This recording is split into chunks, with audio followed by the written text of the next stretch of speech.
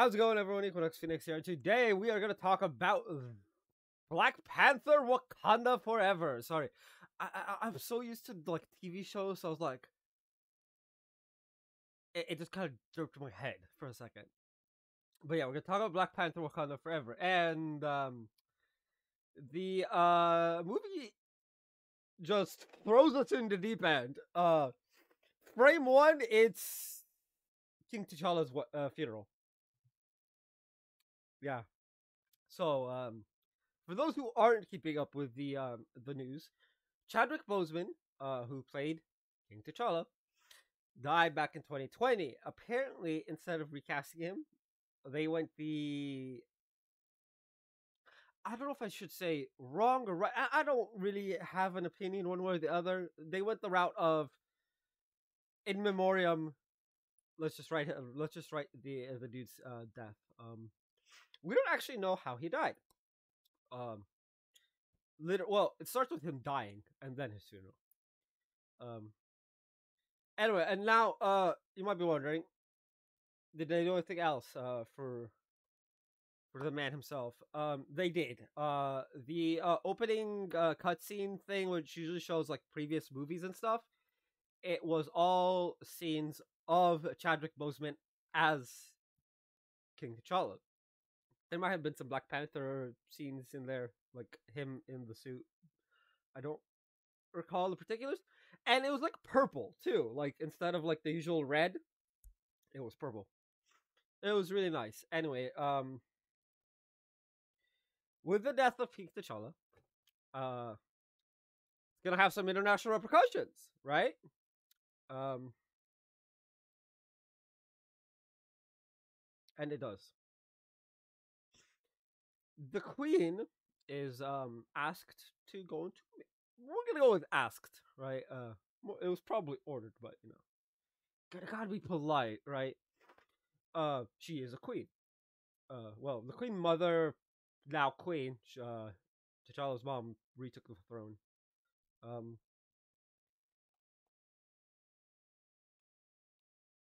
She goes to the UN after some mercenaries in what is suspiciously looking like U.S. Army clothing. Can you guys hear that?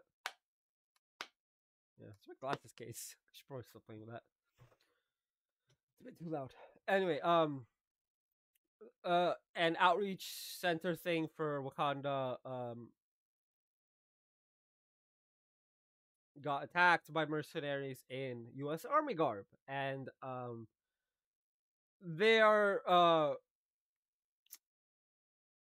they're beaten down pretty fucking fast. You don't mess with Wakanda. Anyway, the Queen's like, I know what you all whisper in your halls about how the Black Panther is dead and that we are weak and all of this, because they're trying to like force like vibranium trades and whatnot.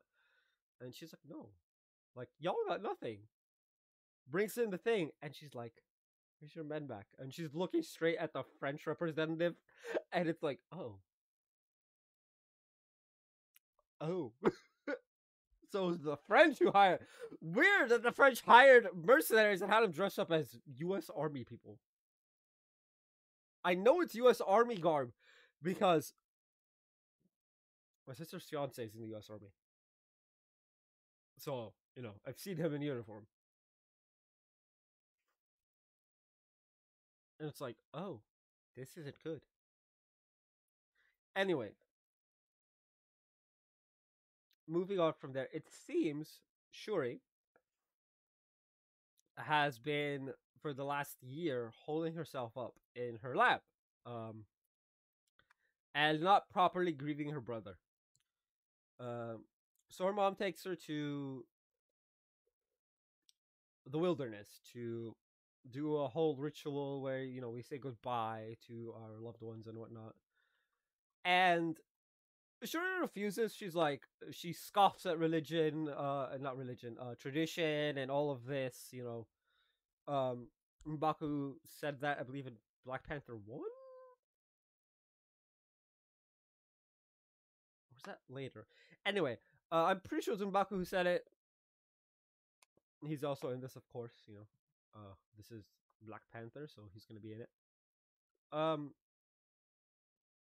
and then out comes a man with wings on his legs.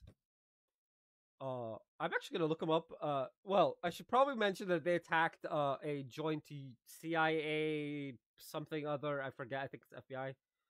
Venture in the middle of the Atlantic Ocean because you know the U.S. is stupid enough to drill in the Atlantic Ocean.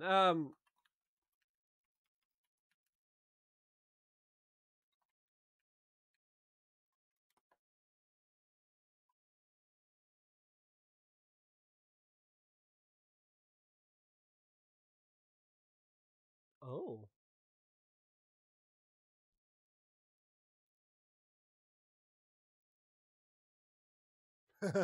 I looked them up. Anyway, we got some fish people. Blue fish people. Anyway, so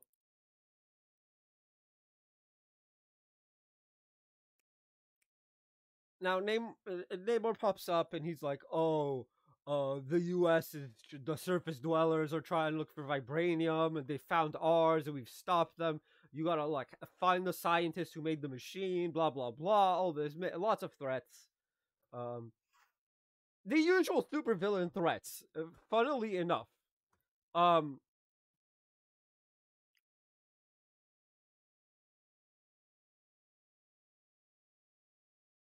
and I was double checking. The reason why I looked them up is because I was double checking my comic lore, which I will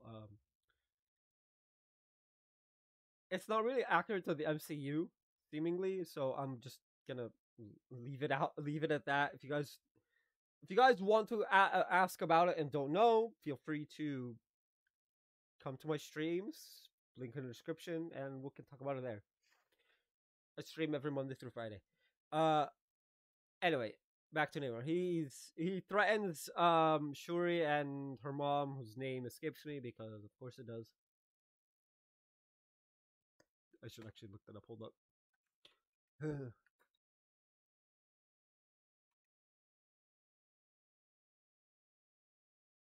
Ramonda. They said it like half a dozen times in the movie, and I still couldn't remember it. Anyway,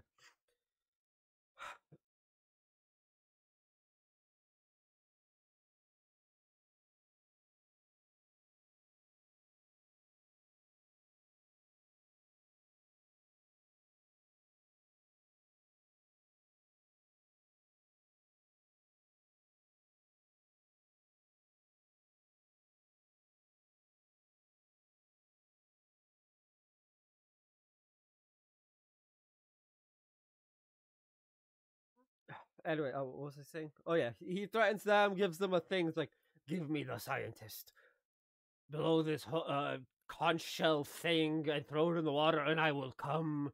Uh, you know the usual. I'm a supervillain, and I'm just gonna talk out of my ass for a couple minutes.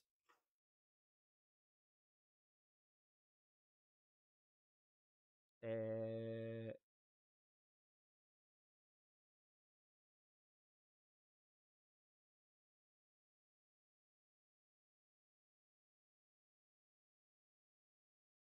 oh, okay. um, he goes off. Um, and now the queen and the council are having a meeting. Um, Mbaku's like, we should just kill Namor, and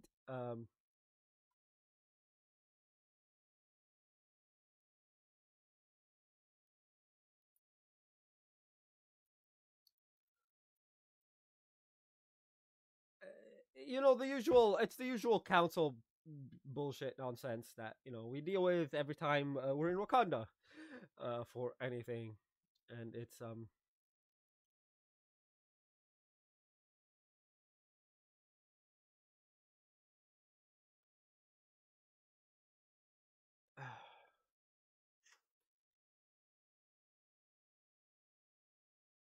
it ends somehow with them going to find the scientist, and um Okoye manages to convince the queen to let her take Shuri with her because maybe it's what Shuri needs and whatnot, and So they go now.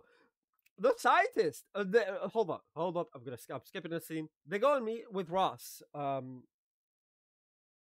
Not the asshole from the Hulk movie. The white dude who's played by the guy who played Watson in the BBC Sherlock. The CIA agent named Ross, Agent Ross. Anyway,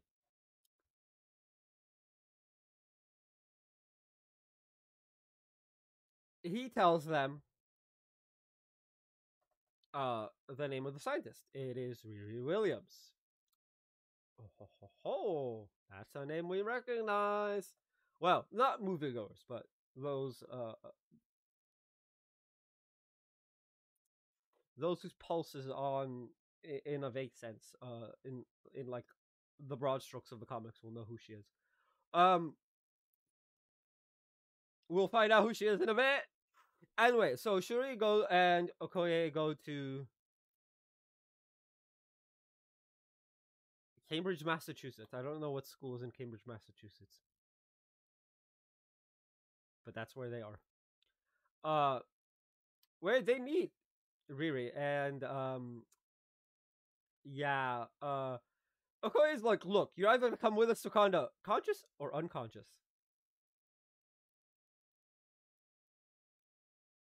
And I'm just like, hey yo, you're trying to save her from being killed, not kill her yourself. Calm yourself. And then Riri just roasts Okoye, and I'm just like, ow. Ow. I won't repeat what she says because I'm not 100% sure me as a white guy is allowed to say what she said. It's like, yikes, y'all know the line. I'm just like, am I even allowed to repeat this? Like, there are some things that people say, I'm just like, I don't know if I'm allowed to repeat this. As a white guy, I don't know if I'm allowed to repeat this. I'm gonna keep my mouth shut. But she roasted Okoye, and it was just like, oh. Anyway, they go off to some garage where really they see like her like work laptop is just out there. It's got like some like super encryption that requires a quantum computer to break if you forget your password. Hey yo, what the hell? Which was funny. Now the FBI shows up. Yeah, so they escape by really getting into like a makeshift Iron Man suit. Okoye driving off in Ryu's dad's car.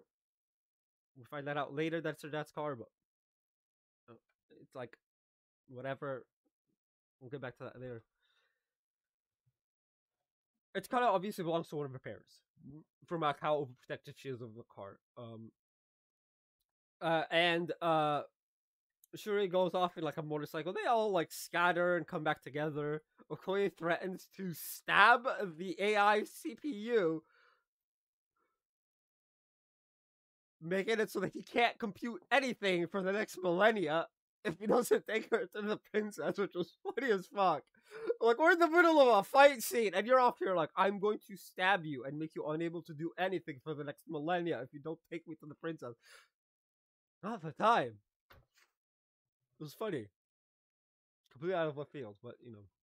Anyway, they successfully escaped the US colonizer craziness. Because the US government is weird like that sometimes. Especially in movies. I'm not 100% certain about it in real life, right? Like, that's, I tend to.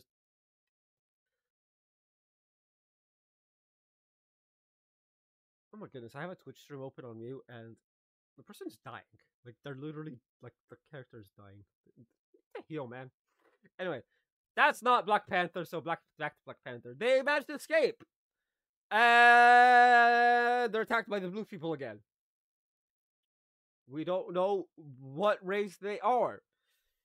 We can take a guess if we know the comics, But that may or may not be the truth for MCU. Uh, so you gotta wait for them to confirm it.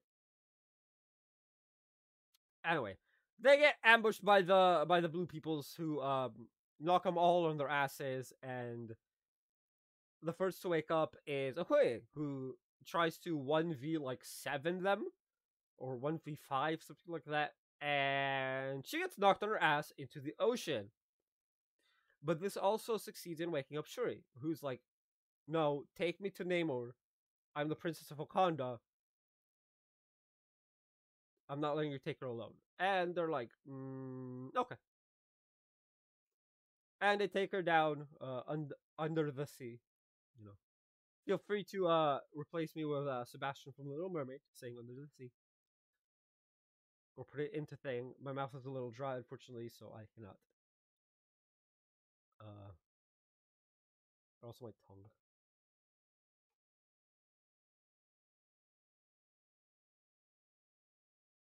There, she is told to wear this fancy garb to because you're royalty and all this, and it's like okay. Riri Williams, Riri is about like she's freaking out. Anyway, uh, Shuri talks to Namor. He takes her to Talokan. Apparently, they're Talokani in the MCU. We got the name. Anyway, she sees it, and he threatens war. He wants to create. Okay, so Namor wants to start a war with the surface dwellers because Namor's an idiot.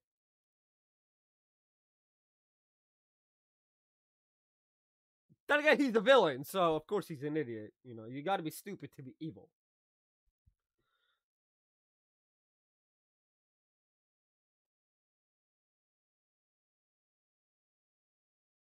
Uh, Shuri's just like no. Anyway, now Ramonda, with the help of Ross, I need to okay, hold on. I need to look up this man's. I don't remember what this man's name is. His first name. I only remember his last name because they only ever call him Ross. They only ever call him Agent Ross. Agent Ross.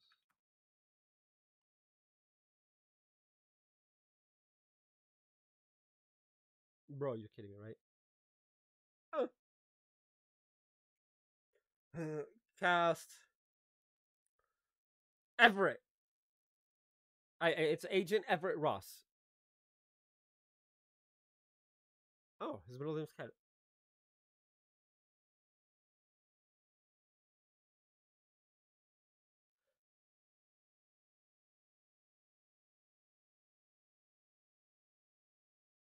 Oh, he was in Civil War, Black Panther 1, and Wakanda Forever. Interesting. Anyway, played by Martin Freeman.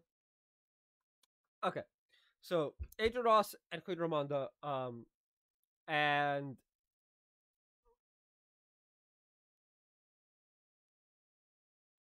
oh, I need to actually look up this Nakia,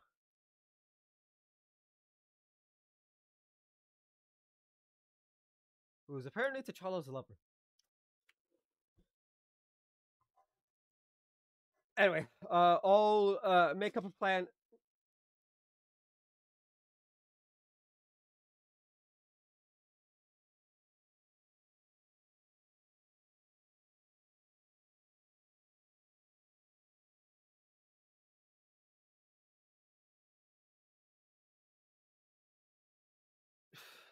Sorry, I just blinked.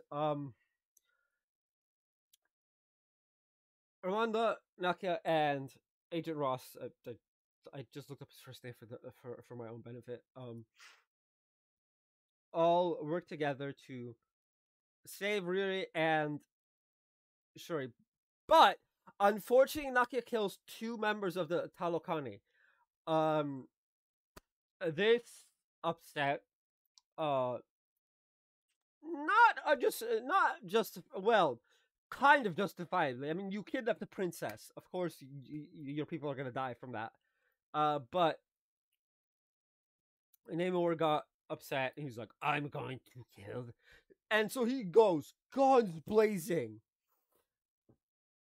invasion of Wakanda, and just kills a bunch of people. You know how they say that an eye for an eye makes the whole world blind? Yeah, how does like several dozen eyes for two eyes? What does that do? And one of those several dozen is Queen Ramonda. Now, as a result of this, just rage fills up Shuri, and she manages to successfully recreate the flower used to create the Black Panther. With it, she goes on that spirit quest. And who does she meet? Not her mother, not her brother, not her father, not any of the ancestors. She meets her cousin, Eric Killmonger.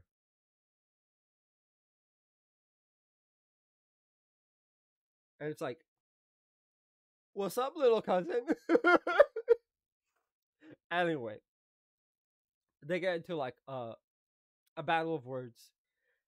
And as a result, Shuri feels like she failed, but then she punches an armor thing that's like an armor stand that's like thing, and it gets flung flying back. Right? It didn't fail. The problem is Shuri is currently filled with so much rage and vengeance. The only one of the ancestors she could connect to was her cousin, who she hates because he tried to take over the country by force. Which, to be fair, it was an act of vengeance on his part. She wants to go for the vengeance route. They're the only ones who's aligned. He at least acknowledges that T'Challa is noble.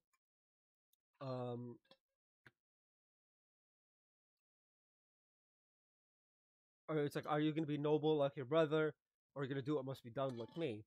Um, and it's like, Anyway, she becomes Black Panther. Uh, Okoye and one other person become Midnight Angel. I don't know who the other person is. I won't even attempt to figure it out.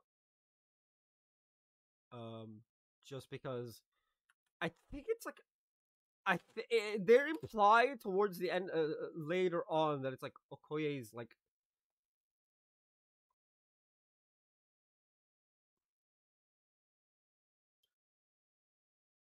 um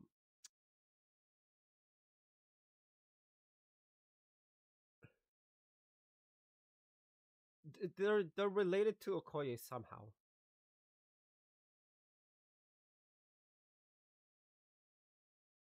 Um,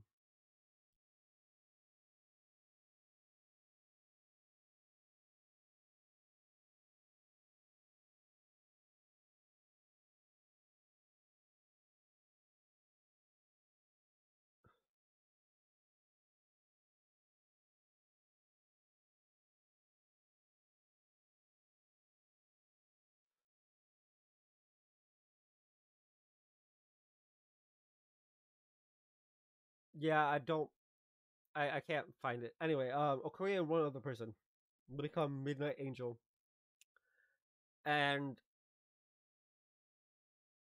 Riri, we get the reveal now. She makes a suit of technological armor, kind of like Iron Man, but not. She becomes.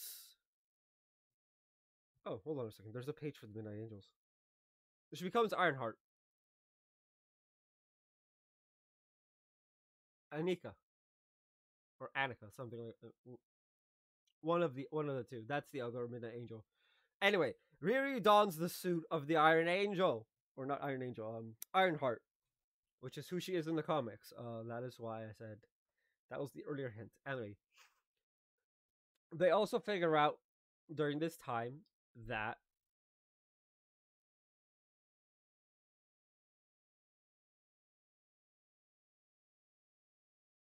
to defeat Namor, you have to dry him out. That's why he goes back and forth between the water and the air. And so the final battle is here. Wakanda versus Talokan in the middle of the water, but also near a desert. So while everyone's duking it out, literally all the soldiers on both sides duking it out, Shuri and Namor take the fight to the beach, where Namor in the abdomen stabs Shuri. She manages to get out of it, and one final attack as he's dehydrated. She puts her arms up like this. Wakanda. It says, the line Wakanda forever, and boom! Something explodes. Like the ship or whatever just explodes and burns its back and knocks him on his ass. She has them dead to rights, right? Shuri has Namor dead to rights, spear in hand, and suddenly we flash back to all of the bad scenes, right? Like from both sides, right? Because we've heard the story, we've heard how they've become a thing, and we see both sides. We see like all of the moments that led up to this on both ends in like quick succession, like boom, boom, boom, boom, boom, and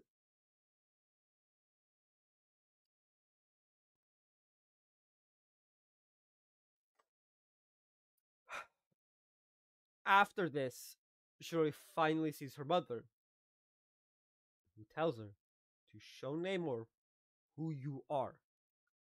So she tells him, yield, and your people will be safe.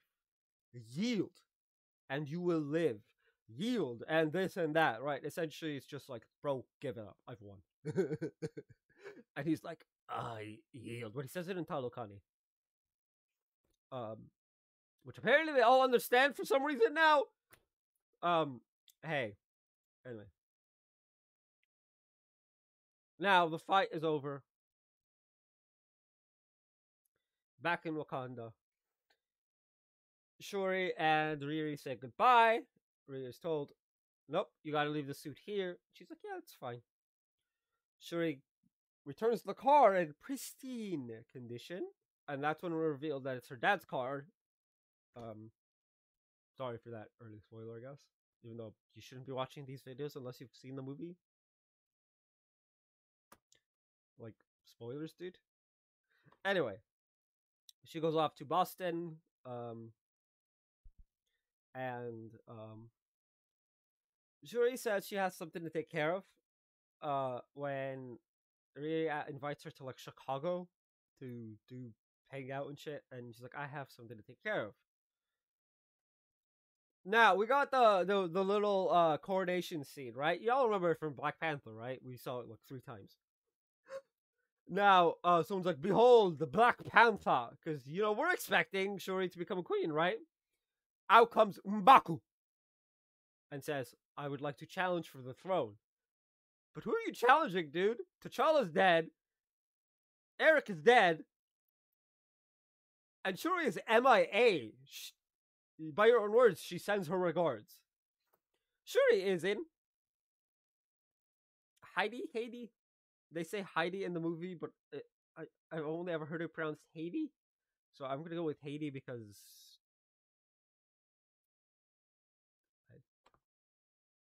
if someone's there in the country, I don't have anyone from that region at all as a viewer.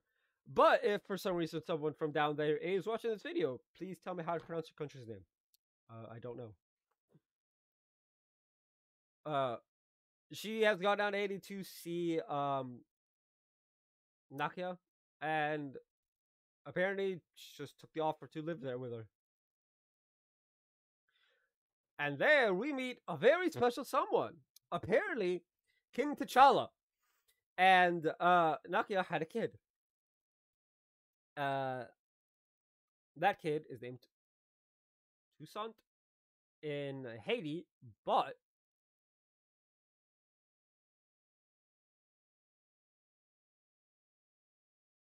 oh my lord.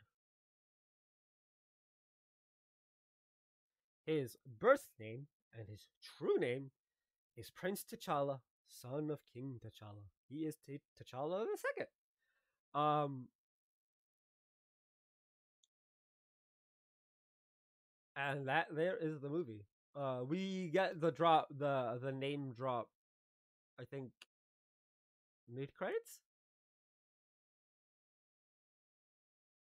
Yeah, Mbaku's like, ah ha ha, I have challenged for the throne. The credits rolled, and then mid credits scene was meeting the young prince, and Shuri showing up in Haiti, and yeah, that's it. That's the movie. Anyway, as for my rating of this movie, since that is the whole point of these videos, I give it, I give it a solid 10 out of 10. I there's I realistically. Oh, I forgot one scene because Everett Ross is no longer Agent Ross. He's now just Everett Ross. He got arrested for treason, and on his way out, he was saved by Okoye. And she's like, "The colonizer in chains." Now I've really seen everything. Because apparently they just call him the colonizer, and he just goes with it. Shuri's favorite colonizer is Everett. I fucking love that. I love the relationship between the two. Anyway, yeah, so that's the whole movie. Anyway, I give it a solid 10 out of 10. It's a perfect movie for all acts. I just realized the last two movies I've watched and done a review of on this channel, they're both 10s out of 10s. Damn, I got no complaints. Let's go. Anyway, tell me what you guys thought of the movie down in the comment section down below. That's it for this video. If you guys haven't already, hit like, hit subscribe if you're new. I will see you guys next time. And as always, stay bright.